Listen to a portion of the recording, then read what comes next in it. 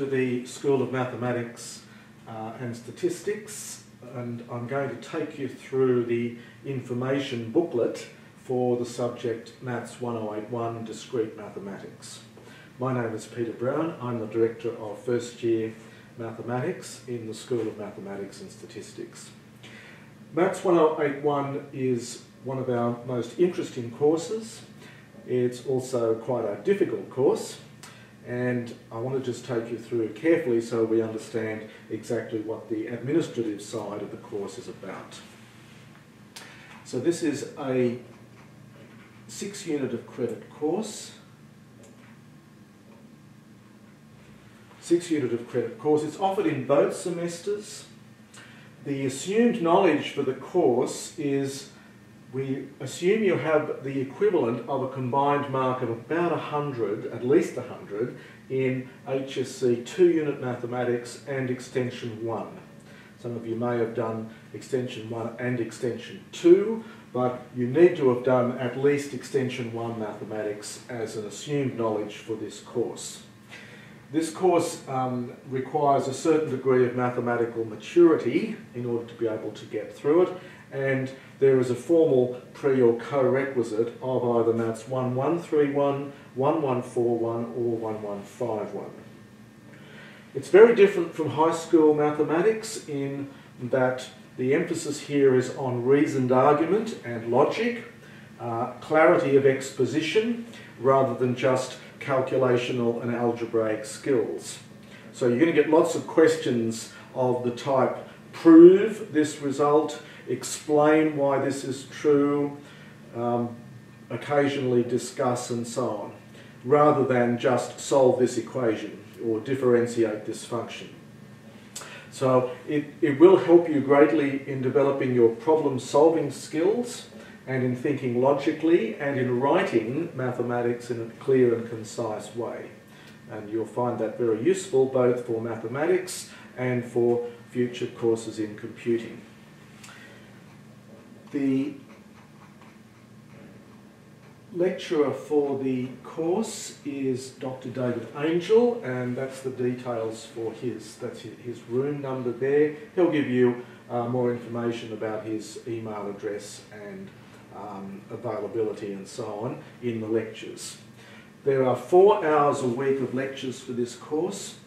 3 of them are in Webster A. They're on Tuesday 1 to 2, Wednesday 3 to 4, Thursday 9 to 10, and 1 on Monday 12 to 1 in Webster B. Lecture attendance is really important. Some students, I think, very, very unwisely decide they can teach themselves the material. You pick up so much from attending lectures. Dr. Angel is an excellent lecturer. You can learn a huge amount of mathematics from him. You won't pick up anywhere near as much if you're just trying to read the mathematics out of a textbook.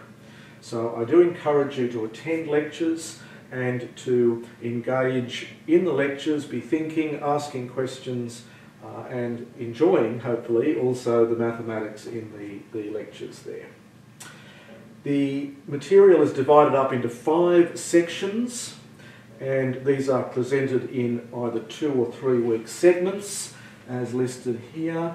So 5 different topics. Topic 1 is on sets and functions, abstract functions on sets. Chapter 2 does some number theory and some abstract relations. Chapter 3, which is probably the hardest chapter, is a chapter on techniques of proof. And that's probably one of the highlights of the course. It's quite hard, but it's very important in how to set out mathematics very clearly, and different methods and approaches to doing mathematical proof. Chapter 4 is a chapter on, I think, combinatorial mathematics, counting, and also recurrences. And chapter 5 is on graph theory, and that's one of the more interesting and not quite so harder parts of the course is chapter 5. So more information about that will be given as you're going through. There will be 2 tutorials per week, and you must attend both of the tutorials, 2 tutorials per week. And they're in different groups. So for example, Group A, Monday 9 to 10, Friday 3 to 4, and so on. And you must attend each of the 2 tutorials in whatever group you're down for. You can't mix and match, you can't do one tutorial here and one tutorial there. You'll have the same tutor for each of the two tutorials. Tutorials will run from weeks 2 to 13. No tutorial in week 1. You must organise, if you want to change your tutorial, you must do this through Student Services Office on the 3rd floor. You cannot do it by simply turning up and asking your tutor to put your name down. It must be done formally with Student Services.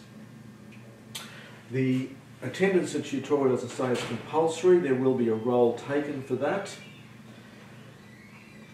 The teaching materials plus announcements plus all sorts of various things will be available on UNSW Moodle. Many of you will have used this before in earlier semesters. If this is your first semester here, then you can get into Moodle by using your UNSW login, and you'll see a Moodle icon. You can click on that and get into Moodle. You'll get a list of your subjects. You then choose MATH1081 and you'll find the various bits of information there. You can also check your marks there as the class tests get entered. You can check your marks have been entered correctly in that. If you're having trouble with that, then you should contact the IT Service Centre. Now, the textbooks for the course are EP, Discrete Mathematics with Applications, and also the Franklin Endowed Introduction to Proofs in Mathematics. You should wait and see perhaps what the lecturer says in the first lecture about the use of these textbooks. You will find references, detailed references to these in the beginning of this information booklet just before the tutorial exercises. And there are some other reference books there as well. So you might hang off getting these until you see what the lecturer says to you.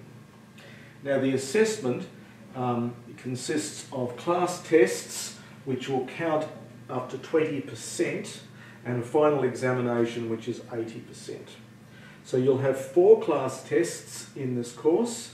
These will be done in tutorials with your tutor. 4 class tests, they're just short 20-minute tests. Sometimes they're a little bit longer, 25, perhaps 30 minutes at most. And these count, we take the best 3 of the 4. So you do 4 tests, we count the best 3 of these. We work out a mark out of then 20%, and the final examination counts 80%. The class tests, you will not be allowed to use a calculator in the class tests.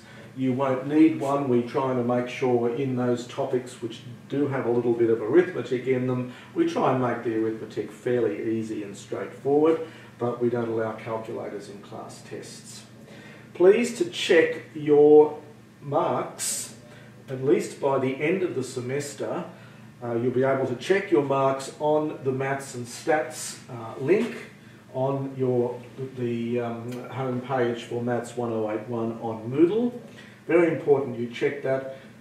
If there are any discrepancies or any problems, then you must bring them either to your tutor or to me and get them sorted out before the end of week 13. So by very latest Friday, week 13. It is unfortunate, it doesn't happen in this course very often, but it happens occasionally. Students get their final results, then go back and look and realise that one of their class tests wasn't entered properly, and then they come and complain after the results have already gone out, and it's too late then. You must check your marks early before the end of the semester, and we'll get those sorted out. The next thing I wanted to mention, I mentioned the class tests. They're on in weeks 4, 6, 9 and 12. And as I said, we will take the best 3 of the class tests. They'll be on in the first tutorial of the week. So as I said, you'll have 2 tutorials a week. Generally, these are held in the first tutorial of the week. So please note that. If you happen to miss a tutorial which is not a test tutorial, Well, that's just as it is. You don't need to bring medical certificates for missing tutorials. If you miss a class test, however, then you're ill and you're unable to attend due to illness, then you will bring a medical certificate to your tutor at the next available tutorial or fairly soon thereafter, and your tutor will record an M, which will give you an average across the other tests. So you don't need to apply, please do not apply for special consideration for class tests. The system won't allow you in mathematics anyway to do that, but for class tests you just need to bring a medical certificate to your tutor and they'll be able to sort it out for you. You must do the test in the tutorial in which you've been allocated. So please to make sure you know what tutorial class you're in and you turn up to that tutorial and you do your test there. Otherwise the tutor cannot enter the mark, and so even if you manage to do the test in the wrong tutorial, it won't be entered into the system. So please to note that. You should bring your own paper and so on, perhaps a stapler, staple the papers together for each test. Now, you can get a little bit of help outside of tutorials. As I say, you'll have a tutor who may have certain office hours. You can go and see them. The student support scheme generally does not cover discrete mathematics. And so the main place to get help with this outside of class time is to use our consultation roster, which will be available on the web page on the School of Mathematics and Statistics webpage. It's got a nice consultation roster there, and there'll be a full-time member of staff available at quite a few hours during the week where you can get extra assistance if you need it for this subject.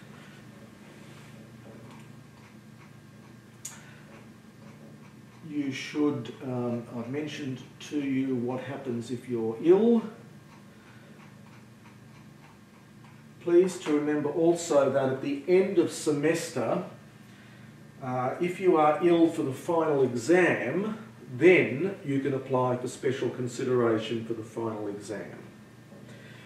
You should make sure, if you do that, please make sure that you read this page in the course information booklet very carefully, because it contains all the various steps you need to go through to make sure that you do all this properly. I have students again every semester who turn up after the results go out and suddenly remember that they weren't well during the exam, and it's too late. If you're ill at the exam, then you must follow the rules and regulations very carefully to get access to a deferred exam. And there are certain rules about whether you're going to be allowed to take that or not. There is no computing component to the course, so you don't need to worry about computing components in discrete maths. We will put up a provisional list of results for all the mathematics courses, and we put this up fairly early. It's called a provisional list, but it almost always is identical with the final marks. So again, students have said to me, oh, I saw the provisional list, but I didn't think it was the final mark. Well, it almost certainly will be, and we put this up fairly early, so please to note down the day of the results come out. You can check your provisional marks back on the 28th of November. We'll try and get that out sometime on that day, and because we can then let you know, or rather you can find out on the following Monday whether or not you've been granted a deferred exam in the event that you have applied for one.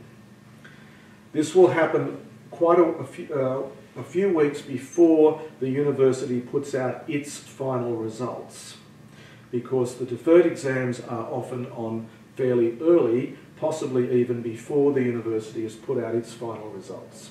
So please, if you're in this category where you've applied for special consideration, but please be aware of all the important dates here. All the information that I have given you here today is available from the information booklet in the course pack, which you can obtain from the co-op book from the bookshop here at the university. So pleased to have a look at the course pack. The course pack will contain the information booklet, which also has all of the tutorial exercises in it. It will also contain a pack with all the a whole range of past examination papers plus solutions, which at the end of the session you'll find very, very useful to go back and have a look at past exams, and there are complete worked solutions there. As well as that, we will also be putting up on Moodle a number of videos. This is just simply a sample. There's about 5 videos per chapter on some of the questions in the tutorial problems. And in the booklet, they're all marked with a V for video, and you can watch those at home as often as you like. Some of them you may find useful, some of them you may not. Part of the idea of that is there are so many problems to cover in the tutorials that it's very hard for the tutors to get through all of them. And so I've made a few videos covering just a small selection of questions out of the tutorial problems. You should try and use those wisely. One way of using them is to watch the video and then sit down and try and do the problem again yourself without having taken any notes, and see how much you can remember. But that's a good way of learning the mathematics, to actually see it done by someone else firstly, and then you can sit down and do it again yourself. Also, the aim of the videos is to emphasise the importance of setting out. So it's also to give you a model of how you should try and set out the mathematics in this subject. In this subject, as I said in particular, setting out of mathematics is really very, very important. And you'll be marked not just on getting the correct answer to a problem, but also on the logic and the clear setting out, including the use of English, as well as mathematical symbols.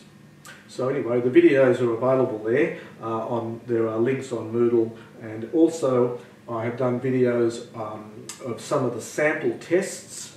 There will be sample tests at the end of the information booklet as well, and I have done videos of just one of each of the sample tests that you'll be doing. And again, that's to help you in terms of how you should set out your solutions.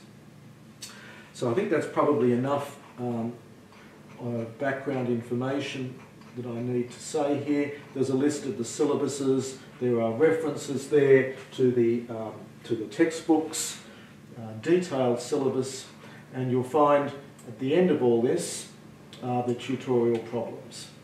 And there, for example, I mentioned the idea of videos. So, for example, in the very first problem set, question 2 has a V, so that means there's a nice video there, well, that's a nice video I hope, showing you one way of solving this problem and setting out the solution very logically. So I hope you enjoy the Discrete Maths course and that you have a very productive and enjoyable session with us here in the School of Mathematics. This is a very nice course. Many students who like maths really enjoy this course, but it's also a course you have to really work hard at and put some effort in, and you will find that if you do that, you'll find that a very rewarding experience. If you have any issues or problems or questions during the semester, please come and talk to me. My door is always open. I'm always happy to talk with students. That includes mathematical questions as well as administrative ones. Please don't wait until the end of semester, until after the results have come out, to then come along to me and say, I had various problems during the semester. It's too late at that stage. If you're having any issues or problems, please feel free to come and talk to me early in the piece so we can try and sort out what can be done. Thank you very much, and once again, have an enjoyable semester.